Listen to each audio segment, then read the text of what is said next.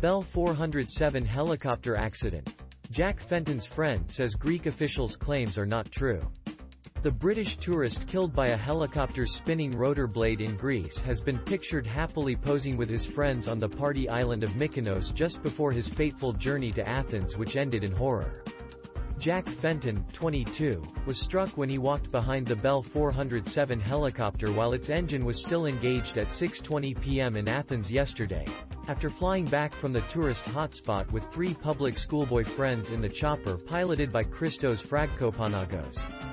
Greek investigators had said the Oxford Brookes student ran back onto the tarmac after safely disembarking so he could take a selfie, despite warnings from ground crew, and accidentally ran into a whirring blade. Fragkopanagos, head of training at Superior Air in Athens, and ground technician Salim Milat and Spyros Andriopoulos were arrested but later released by police after giving statements testifying that Jack was escorted inside the airport before he ran back outside. The trio could face negligence or manslaughter charges if they told the passengers to disembark when it was not safe. But Jack Stanton-Gleaves, 20, who was in the helicopter along with friends James Yeabsley, 19, and former Bournemouth University student Max Savage, 20, rubbished the police and pilot's version of events. Jack, whose father Robin Stanton-Gleaves is owner and chairman of National League side Bromley FC, told Breaking News, "No instructions were given when exiting the helicopter and no one escorted us to the lounge. All they did was open the doors for us. We disembarked on our own and no one stopped Jack from going to the rear of the helicopter. None of us reached the lounge before the accident happened. I've heard people say Jack was on his phone and ran back to the helicopter, and this is totally untrue. He was not on his phone, and why he turned towards the rear of the helicopter I don't know." Jack's mother Victoria, speaking from her home in Tonbridge, Kent, told Breaking News how the family are completely devastated by the loss of their wonderful boy, who attended the £36,000 a year Sutton Valence boarding school in Maidstone. Ioannis Kandyllis, president of Greece's Committee for Aviation Accidents probing the incident, said earlier today that Jack defied orders by running back towards the helicopter with his phone to his ear. He claimed, "All 4 passengers had disembarked and were escorted to a private lounge awaiting a private flight for London. But as they were in the lounge, the victim broke away and returned to the tarmac, rushing to the helicopter at a fast pace." Witnesses we spoke to said he had a phone to his ear and was walking fast to the aircraft, defying ground crew shouting to him, "Stop! Stop!" Within seconds the tragic accident occurred. It was horrific. Emergency services were called to the private heliport on the outskirts of the Greek capital, but the 22-year-old is thought to have been killed instantly. Greek investigators will study the footage from a surveillance camera at the landing field for evidence. They revealed there were several other people who witnessed the tragedy from the lounge. They have yet to be interviewed, but we will reach out to them to gather additional testimony as we piece this puzzle together, an aviation official said. His mother Victoria said today, "We only found out what happened at 10 p.m. last night. We are completely devastated. He was the most wonderful boy. I think the pilot is in custody, but it was the most horrible of accidents by the looks of it." Jack had traveled to Greece with some of his friends, a couple who were celebrating birthdays out there. His family have stayed in Kent. "We didn't go to Greece. A father of one of his friends was with them. Jack and his friends had got a helicopter from Athens to Mykonos without any problems, and so did the same again. They got a helicopter from Mykonos back to Athens. He had got off safely when it landed in Athens, but for some reason went back behind the helicopter, and it was the rear propeller which killed him. It was instant.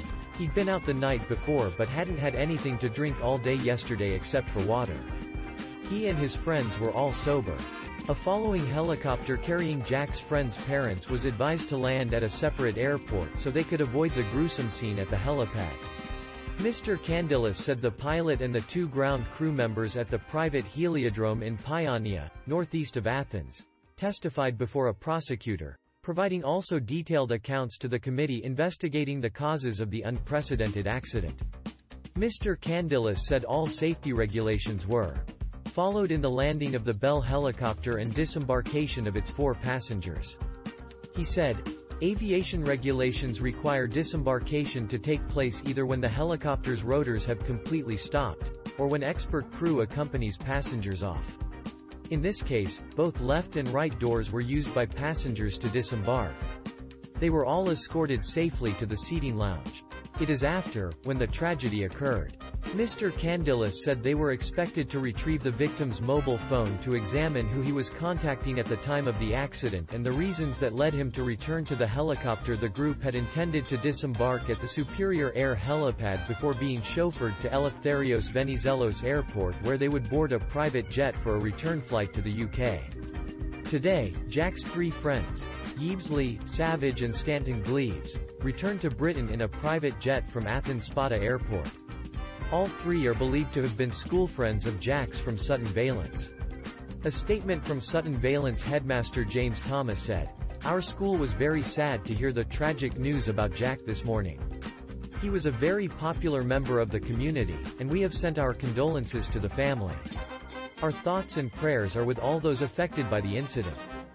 Jack Fenton's father, Miguel, is head of marketing, sales and PR at the Hop Farm, a 400-acre country park and visitor attraction in Beltring, near Tonbridge, Kent.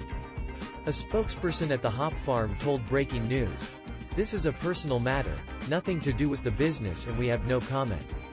Until 1997, the farm was known as the Whitbread Hop Farm and was owned by the brewery and boasts the largest collection of oast houses in the world. The rotors tend to continue for around 2 minutes after the engine has been switched off, unless the pilot presses a button to stop them at around 50 seconds. Pilots should thoroughly brief their passengers to stay inside until all movement has ceased, but the helicopter has no locks and no crew other than the pilot to shepherd the passengers. The president of the Union of Police Officers of Southeast Attica, George Kalakmanis, told Breaking News, "To my knowledge, the type of helicopter Bell 407 doesn't lock from the inside. So now the investigation will focus on the safety measures taken from the pilot. Did he tell them to wait or not? There are two propellers on the helicopter. One that operates on 500 turns per second and one that operates at 2,500 turns per second. These propellers run for about 2 minutes from the time he turns the engine off unless he presses a button which stops them at 50 seconds. Also keep in mind that the propellers are not visible because of the speed." Sources said the 115-mile trip in 2 helicopters would have cost more than £15,000. Created by 00 Breaking News. Daily breaking and more news. Please subscribe.